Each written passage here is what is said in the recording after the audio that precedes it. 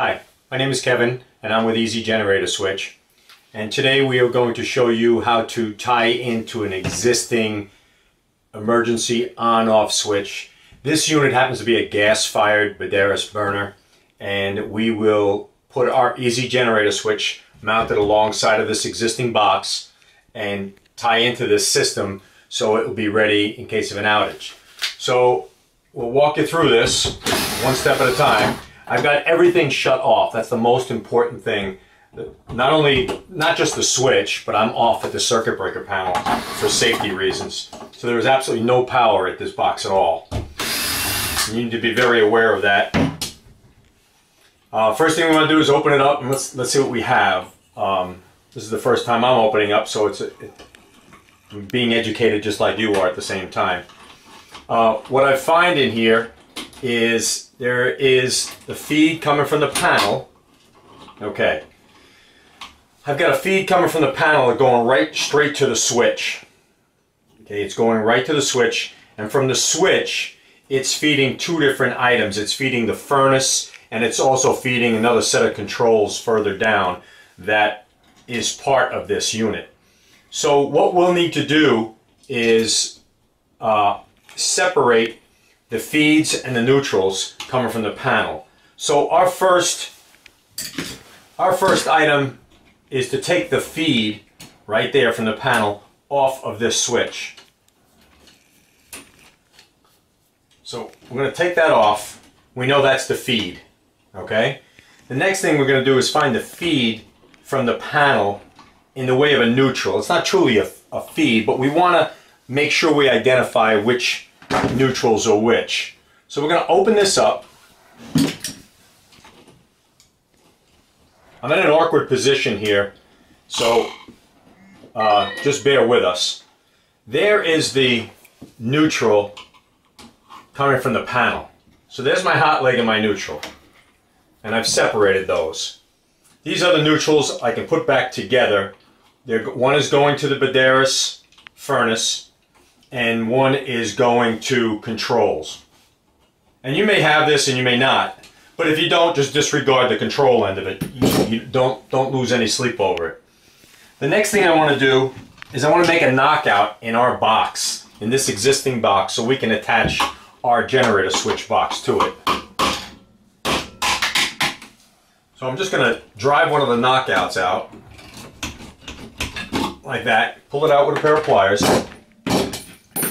And what I have is a offset nipple.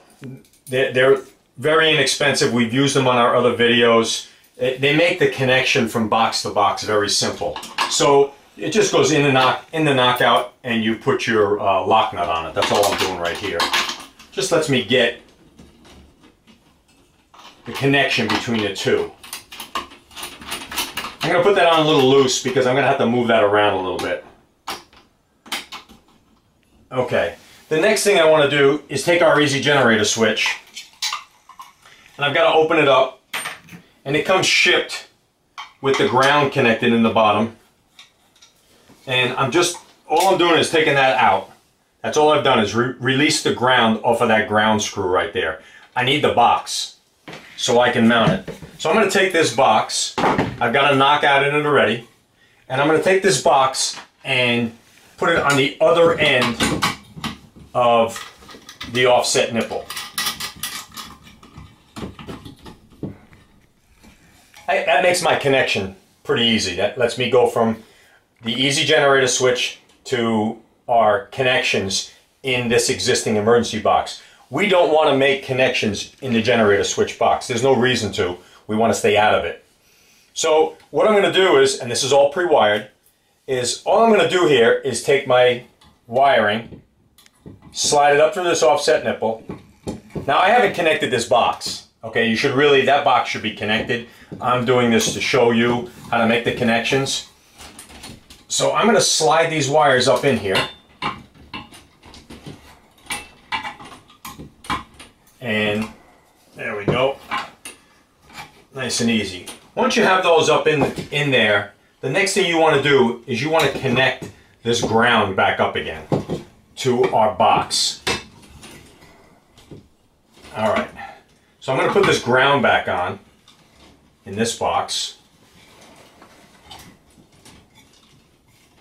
going to get my fingers in here. It's a little tight, but that's probably the worst part of the job, is just trying to get your hands in these boxes to make your connections. Okay. I've got that ground on. I've got that ground on in there, and that really is all you have to do inside of our switch box. Take these screws out.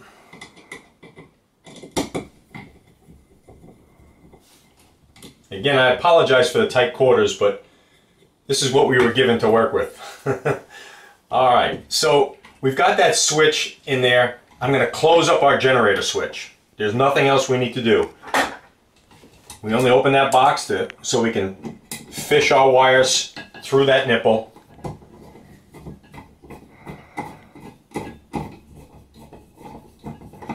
All right. Put this other screw back in. And this would be the same for you at home. It'd be the exact same setup. You may find your emergency switch, you're in a basement and it's mounted to the bottom of a rafter, and that's fine too. It doesn't matter where this switch is. You just want to be alongside of it.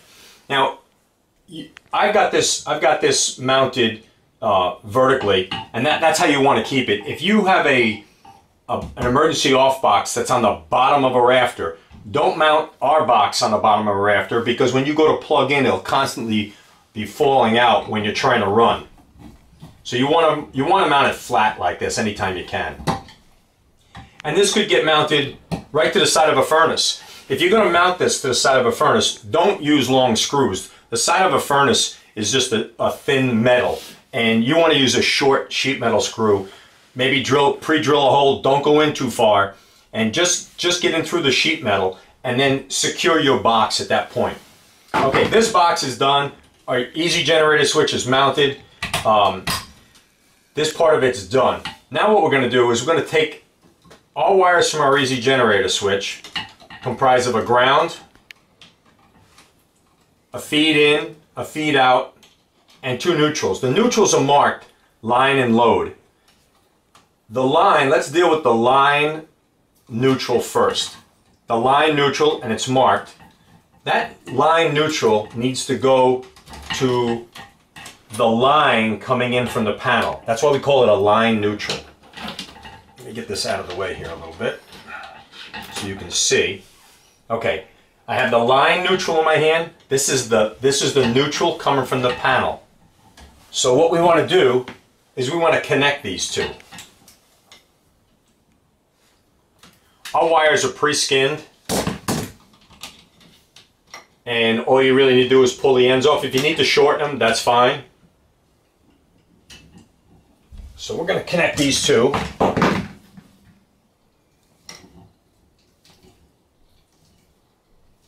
Like that.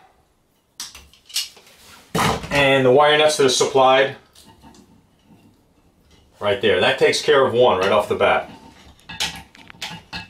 Let's see if we can tuck this a little bit out of our way so you can see what I'm doing. Make a little bit more room.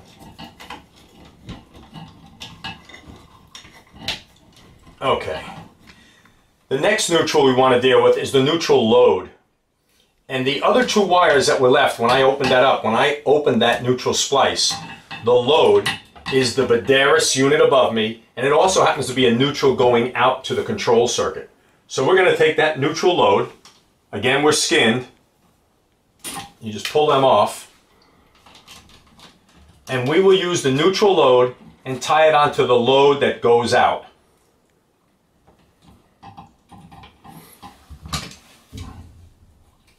Try to get a full turn on that at all times. Put a wire nut on it that's supplied. Tuck it away. We get that thing tucked away somewhere. Okay, so we're left with, we've got three wires left. A ground, our red is our line in, and our black from our easy generator switch is the load. So let's deal with the red. That's our line in.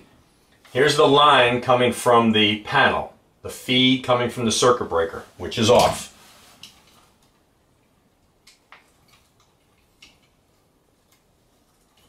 we're going to take our red line coming in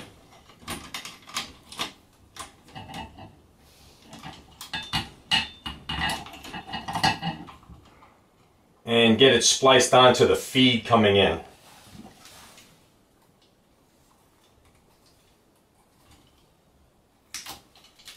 Get a good wrap on it. Wire nut. And the same thing, tuck it away.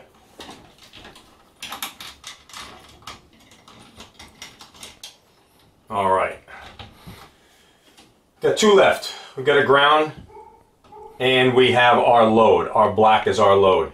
We're going to take this black and we're going to put it around the screw for the switch where we took the line off, because that's now our load. This switch is still part of the system. We don't want to eliminate your emergency switch. There's no reason to eliminate that. Let's get some of this tucked away. Okay. Now, we kind of lucked out. We've got some grounds here. What we can do with this ground is we can skin this ground. I'm leaving these long for right now. Normally I wouldn't leave this much slack, but I'm doing it for a different reason. You don't need to do that. You don't need to try to lose all this slack. You're welcome to trim them back. So what I'm going to do is take this ground and I'm going to incorporate it into this existing ground that's here.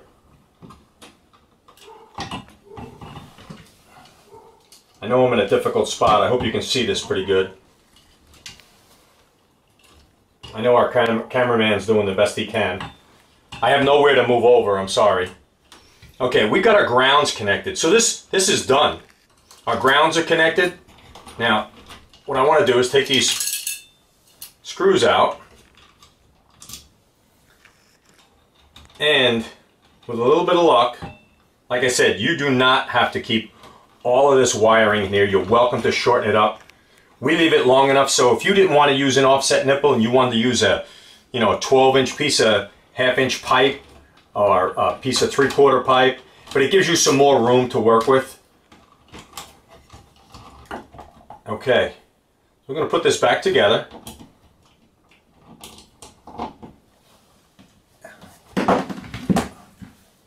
And wrap this up. So you can see I've left your emergency switch. You don't want to take your emergency on-off switch out of the equation. Just leave it in there. What we want to do is we managed to get in front of it. And it's not necessarily that important whether you mount electrically, whether you make our generator switch in front of this or electrically behind it, but we just don't want to eliminate it from the circuit. We want to always have use of that emergency switch. So if we were to go turn our power back on, turn that back up, and this is in the normal mode right here, this system will work.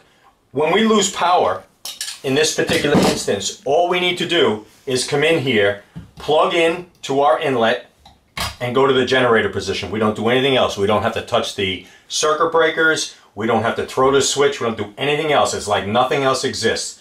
So you're in the normal mode, you lose power, take your extension cord, plug it in, hit generator. We will put this up on the website, and you are welcome to visit us at easygeneratorswitch.com.